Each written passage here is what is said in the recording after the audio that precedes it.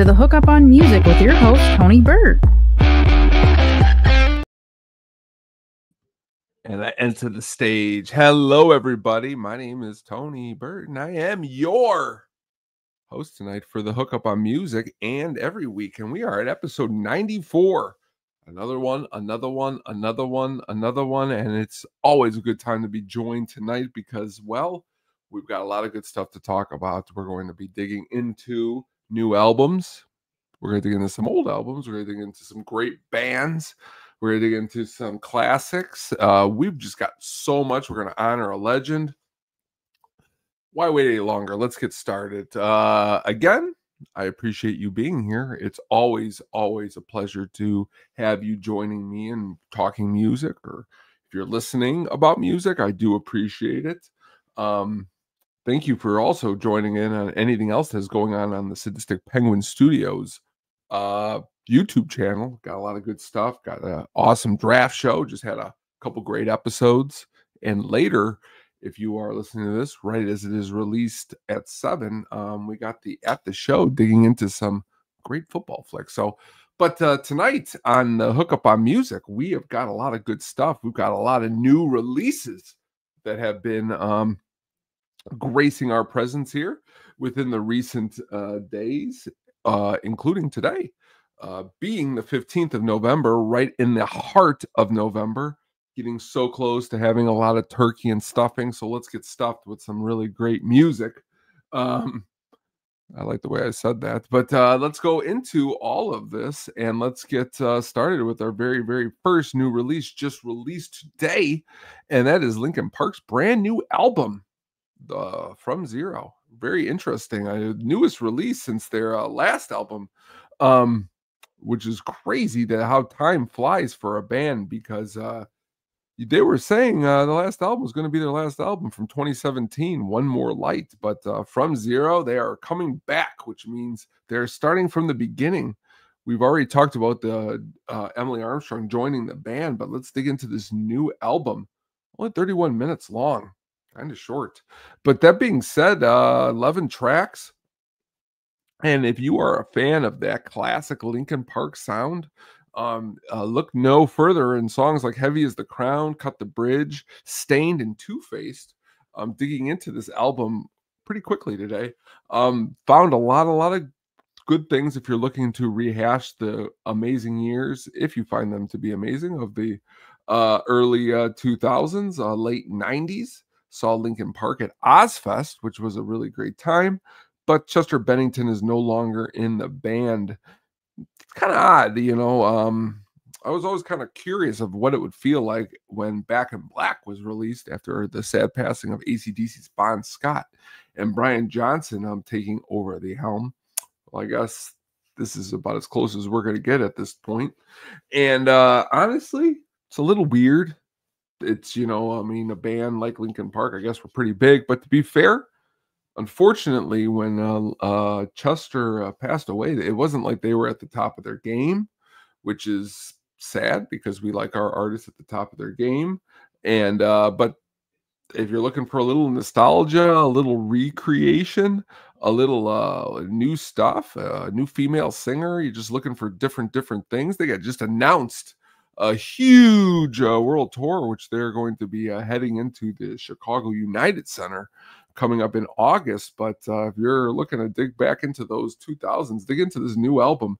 You know, Over Each Other, you got slow songs, you got really heavy songs that take up things like Paper Cut from the first album. But really interesting is just, again, the way that a band moves on, and Linkin Park has moved on.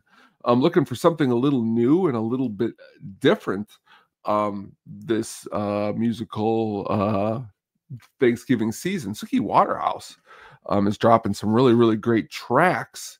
She's also an actress, but the song Faded is really good. Super Sad is really good.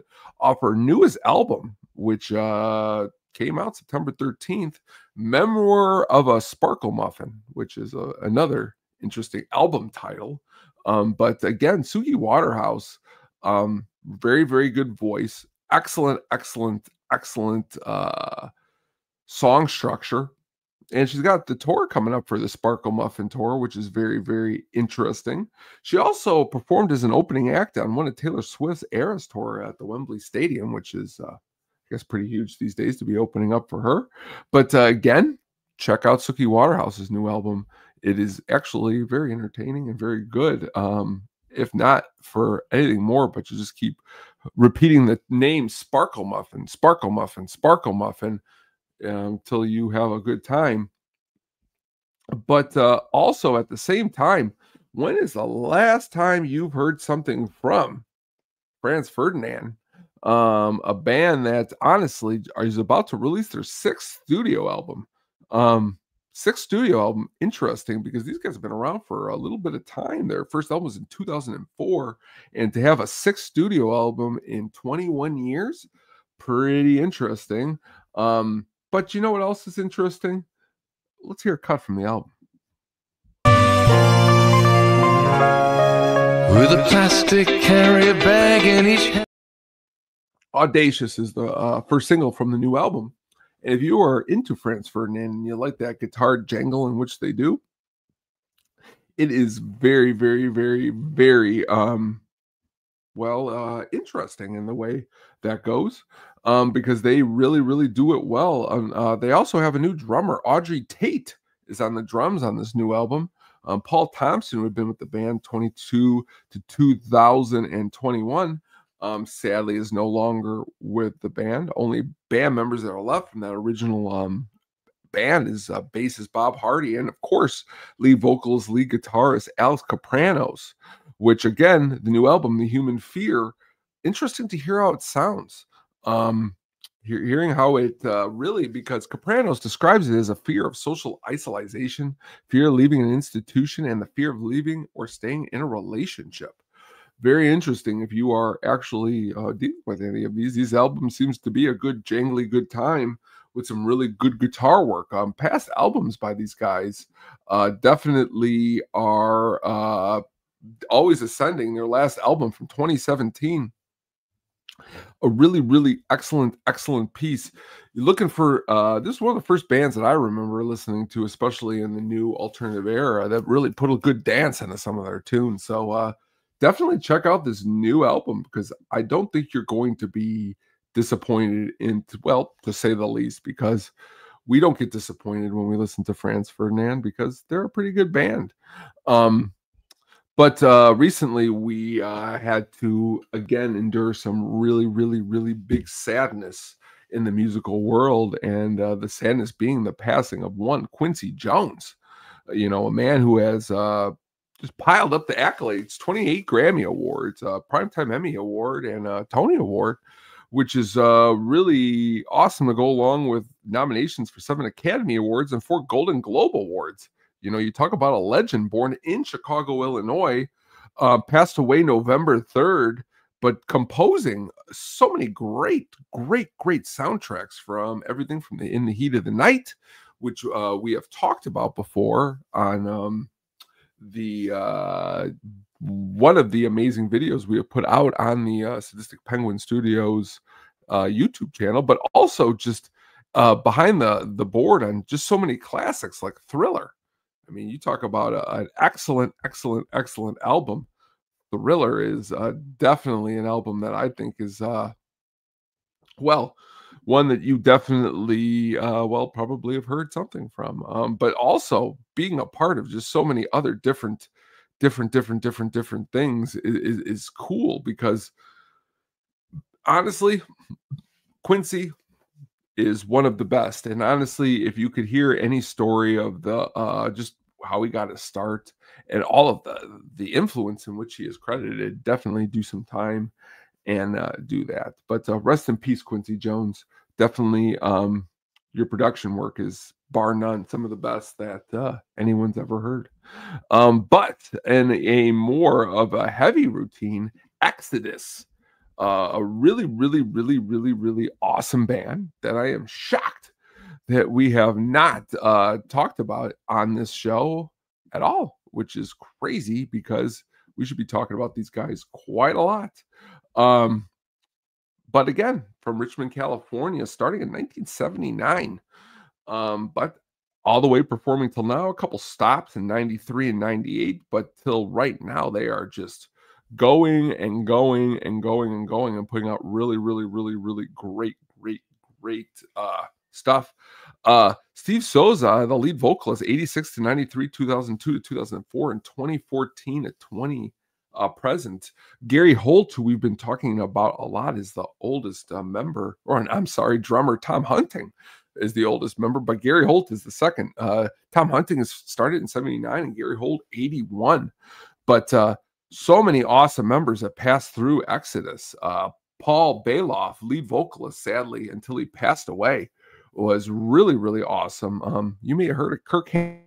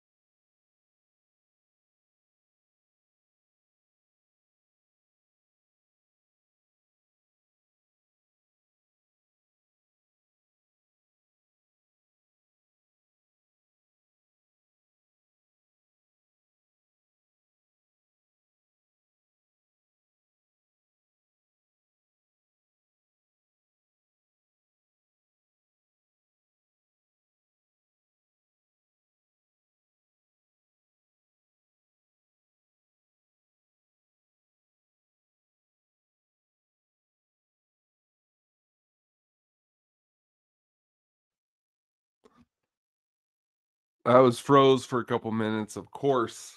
Technical difficulties. This time, power went out, but I'm back. So let's get back to what we were talking about, which was the amazing Exodus, which again, loaded with, like as I was saying, great bands, amazing artists, just a really excellent, just everything that they do is that I've listened to has just been top notch, and honestly should be hailed as top as well. Some of the greats like Megadeth and Slayer and Metallica. Yeah, they took their guitar player from this band, and I say took it, he left and had a better career in Metallica. But that being said, Exodus is always a really excellent, decent jam, and definitely worth the time and the effort if you definitely get any of them.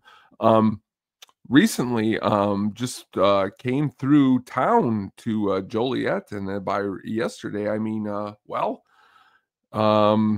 yesterday they played 3 songs from Bounded by Blood, 3 songs from Fabulous Disaster, 3 songs by Blood and 2 songs by Blood and Blood Out, 2 songs by Persona Non Grata, 2 from Temple of the Damned, 1 to Pleasure of the Flesh, and one of the coolest album titles, Shovel-Headed Kill Machine, which is definitely well, what you would like when you are doing anything is you would like a kill machine.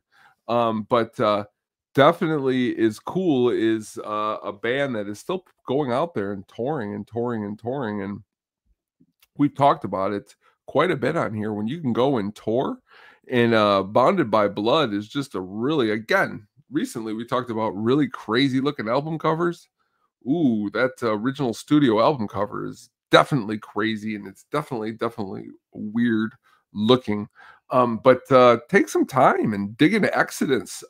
If you were able to get out to the show in Joliet at the Forge, let us know what you thought of that show, because a lot of people were reaching out to me and telling me that I missed out, which it seems like, again, I've missed out, which I am really trying not to miss out on too many shows going out in the future. But if you haven't listened to Bounded by Blood, do that, or Pleasures of the Flesh, a really awesome cover where they're all just sitting at a bar, which Steve Cetrozusa, who is the lead vocalist of the band currently, and was the lead singer from 86 to 94. Just a really good vocalist for this band.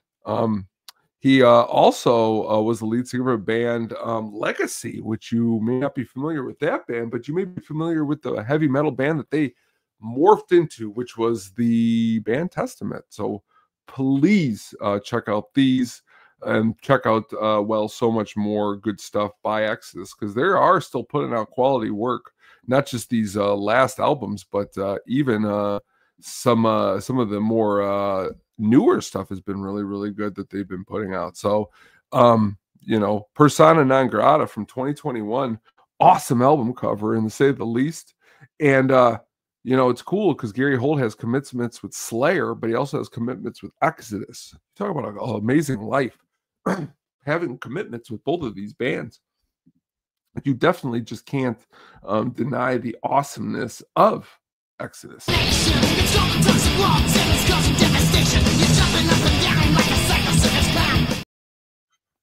We all love Exodus around here. Dig into some more Exodus, please. We love digging into Exodus. We also been a while since we dug into some Everclear. Someone had suggested that we go back and give a second spin to So Much of the Afterglow, which is an album that was a favorite of mine back in the 90s, in the middle of me listening to Pantera and all the heavy stuff.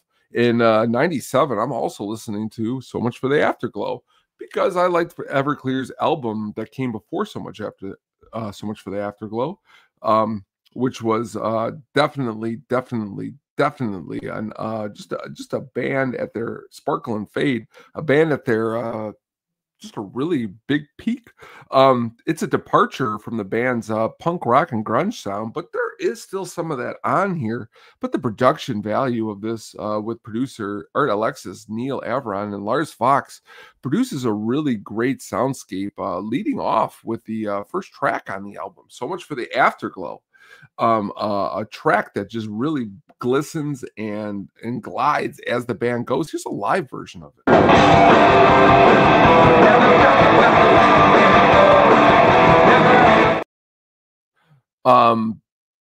Really Art Alexis on this album, it being suggested again to me. I remember the first track, Everything to Everyone's got a really like a kind of a carnival sound in the background. I Will Buy You a New Life, just a really good pop song. But there's an instrumental, El Distorto di Melicicata, which is going to kind of make you feel like, well, maybe they are a little bit, still got that grunge deep down inside. The albums that come after this definitely depart to more of a Beach Boys type of pop vibe. But here, again, So Much for the Afterglow just really gets started and really takes off into a stratosphere that is really great, and ends with Why Don't Do Like a California King, or that contains also the hidden track Hating You for Christmas. But again, really awesome stuff here. Father of Mine is a track that it what's the word I'm looking for, could seem a little bit cheesy, But to be fair, when you're listening to this song in 1997 and you're only 13 or 14, it has some pretty meaningful lyrics. The album as a whole, though, is a really good listen, a smooth listen. It's got rocking songs. It's got songs that are a little bit more in the pop variety. But overall, just a really, really great album. And really worth checking out. So if you have not checked it out or it's been a long time, I think it would definitely be worth your time doing that. Not digging into him a lot tonight, but if you haven't sat down and listened to some Carter Buford, you may not like the band, and slowly I'm trying to weave some of their stuff in here, but the drummer of the Dave Matthews Band is one of the best drummers of, honestly, the last 30, 40 years. If you can't tell just by the picture of his drum set, not to mean anybody's size of their drum set means what a good player they are. He is an amazing player. Before these crowded streets, I'm just going to keep saying that to you. Check this album out if you want to. Try to block out Dave's voice, but it does do a very good job accompanying the music on this album. Definitely a lot of different sounds. There are songs that are a little bit more procky, to say the least, and there are some songs that are definitely got some really good beats, and they're all because of Carter. Carter is the heartbeat of the Dave Matthews Band. So please take some time. Please listen to a little bit of Carter. Please, even if you aren't a fan of the band, you won't be disappointed. He is an excellent musician and deserves everybody to listen to him at any chance that they get. Oh, wow. Recently, we love to dig into these. These are always definitely a good old time here on the Hookup. It is another list that has been released, and I wanted to really dig into this with you. And it is some great performances by on the Saturday Night Live. We're not going to number any of these. We're just going to talk about some of them. If you're looking on the screen currently, the amazing Queen plays Saturday Night Live. I don't know if you're familiar with that, but when you really think about something like Queen playing Saturday Night Live, you got to say to yourself, that's actually pretty cool. You know, because Queen is one of the biggest rock bands of all time. And it just shows that Saturday Night Live is able to get some of the biggest rock bands of all time in so many different ways.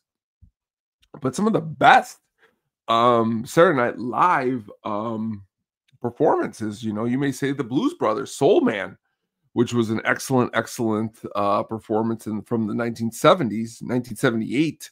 November 18th to be exact, was an excellent performance and an excellent kickstart.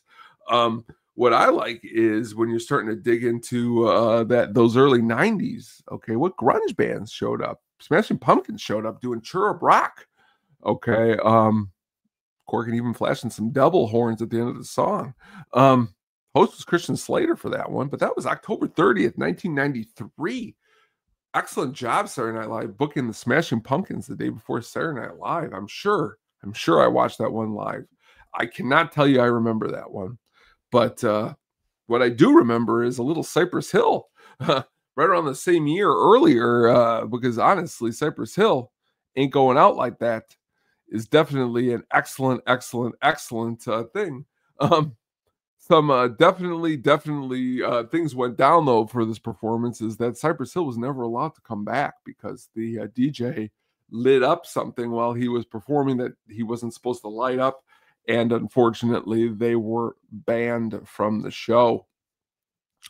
But, you know, as you dig deeper, John Belushi, who was part of the Blues Brothers, went to bat for a band called Fear, who did Beef Bologna. Bologna. I don't know really what you want to say, but what I will say is that Fear on Saturday Night Live, right around the same time as Queen, you definitely are saying that Saturday Night Live had the chops to get some really excellent performances out of a lot of people. And definitely never was too shy to try to do that, because I think that was always the point for Saturday Night Live, was to just try to get into some of the best performances of all time. You know, getting the Stones in '78 was interesting because they performed Shatter, but they partied all week before the performance.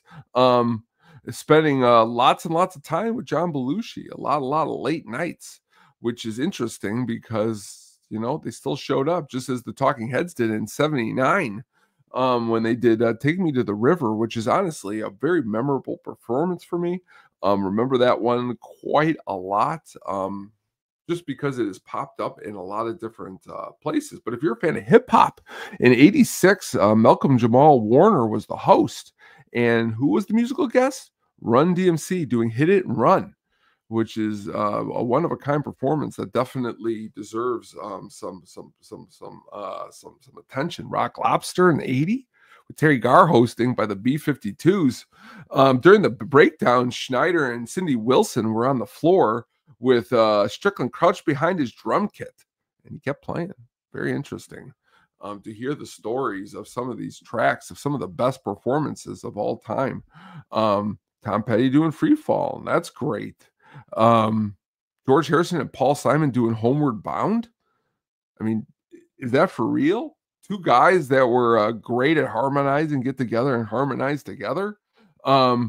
Which is just honestly amazing in 76 to be able to have a par to pair these two together. Just as was Rage Against the Machine with their protesting of hanging his flags upside down on their amps, infuriating the creators. And unfortunately, they were also not allowed to come back anymore. Some of the best, though, is, if you really get a chance, is which is crazy to think about. In 1979, December 15th, David Bowie gets to come on the show, and he does The Man Who Sold the World, which, of course, you know that is the Nirvana song, but Pearl Jam's been on there. Tina Turner's been on there. So many people have been on the Great Saturday Night Live. You know, who knows if good performances are still to come. There are still performances that do eke out that I see that are actually really, really good. Some people say Chappelle Rowan had a performance recently that was really good. But honestly, check into this because you're really not going to be disappointed if you sit down and go on YouTube or anywhere and try to check out any of these performances. Just like you won't be disappointed if you sit down and listen to the amazing voice of Mary J. Blige.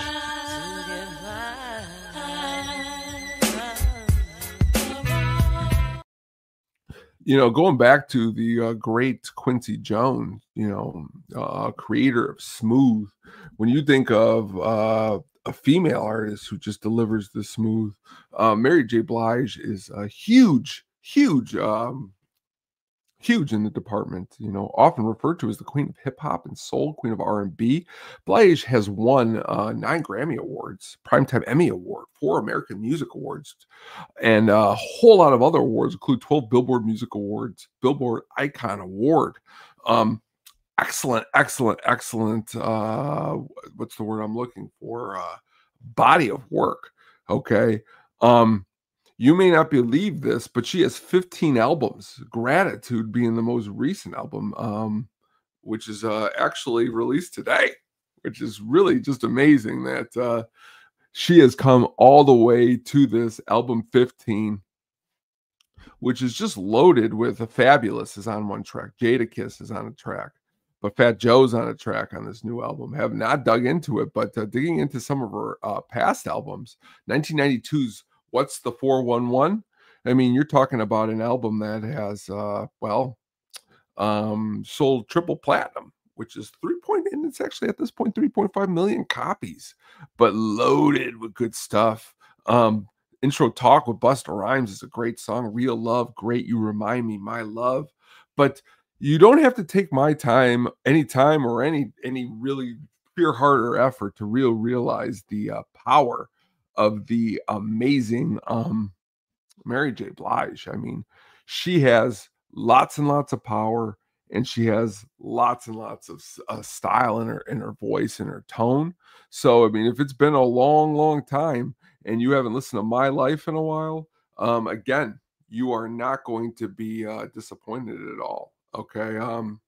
Because she's just really good musician and really deserves a little bit, especially if you're looking for a little bit of a change of pace. You like a little bit of something with a little bit of some good beats. She is going to deliver, and really has no problems with delivering at all. Just like Modest Mouse has no problems delivering at all on an album that they are currently celebrating. Good news for the people who love bad news. Has it been a while since you listened to this album? I think it's time we get it out of the old shed and dig into it for a couple minutes here and see what makes this such a great album, and an album that honestly is celebrating 20 years. Which is probably honestly one of my favorite albums. The World at Large is an excellent opener. Just the way the songs flow into each other, and you start to get deeper into the album. Ocean Breeze, Salty, Dig Your Grave, Bury Me With It, Dance Hall, Bukowski, Devil's Workday, Satin in a Coffin. Love all of these tracks. One of my favorite tracks is the last track, The Good Times Are Killing Me, because honestly, sometimes it feels like they are. But the truth is that that's what's great about these tracks, is that flowed on, all of them, all together, pieced together a excellent album with Isaac Brock on the vocals. They're celebrating this right now. Okay, if you get an opportunity and you're able to see one of these Modest Mouse celebrations that they are going around and they are touring, please let us know. We are looking to see what they are what they're doing on this tour, and we want to hear if you are getting out there what they're doing. And they're honestly getting ready to I mean, if you got some time, they're actually getting ready, sadly. Wow. You know what's so crazy is that I heard that they were coming soon, and I had not done too much of a set list, but it looks like I missed out on 2 shows last night. Exodus, and then unfortunately the Modest Mouse show, which it looks like they played the whole album, and then they played a second full set, which had tracks from No One's First and You're Next, The Golden Casket, and The Moon in Antarctica, which is 21 songs. Also mad because it looks at the bottom, Cowboy Dan was written on the set list but not played. But again, man, you gotta listen to this album. Can't believe I missed that. That is something that I am disappointed in live time. But you know what's gonna cheer me up a little bit? A little Lyle Lovett. I like this song a lot. I had a pony, I'd ride him on my boat, and we could all go. Very interesting is one Lyle Lovett, and interesting is always really good. I love interesting. I love his songwriting. I love his voice. I love just him as just they call him an American country singer, but it's not really. It's kind of it's like folksy. It's a little bit all a little bit over.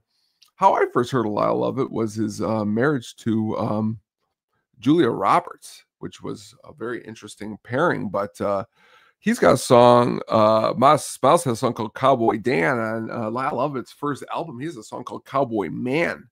But again, Vince Gill played on that first album. But Lyle Lovett's always been known as a great songwriter. That track you heard there was the first track off of his second album, If I Had a Boat. The great Lynn from Lynn Brameyer from I'm messing everything up tonight, and XRT definitely was a fan of that track. So Lyle Lovett's another one. If you can just sit down, put the feet back, let us know what you think. Wow, what a show tonight, folks. We have made it. We thank you so much for joining us. It is always a blast to go through some of the greatest albums, bands, artists. Tonight we talked about Bowie, we talked about Exodus. We had a little bit of a hiccup, but you know what's great is that we stuck around and we stuck through it. And I just want to thank you so much for listening to this show. We are going to keep doing this, and we're going to keep having a good time. We're going to see who we pick up along the way, see who wants to join us, see who wants to buy a boat with us and sail around and talk about some tunes. So if you are listening, thank you so much. Please check out the new At the Show podcast, which will be on later tonight if you're listening here at 7. If not, go back and check that out. We're talking about some great football movies. As stated before, check out It's Getting Drafty in here. Great show. Also, check out some of those articles on the sadisticpenguinstudios.com. Buy some amazing gear. We got some great Bears shirts that are just making us feel better about the whole sadness in which is the Chicago Bears. So everyone out there, have a really, really great night. Thank you so much. My name is Tony. This is the Hookup on Music, and we will definitely see you again next week. So until that time, everybody, take care. Thank you for listening. Please look out for the audio version wherever you jam.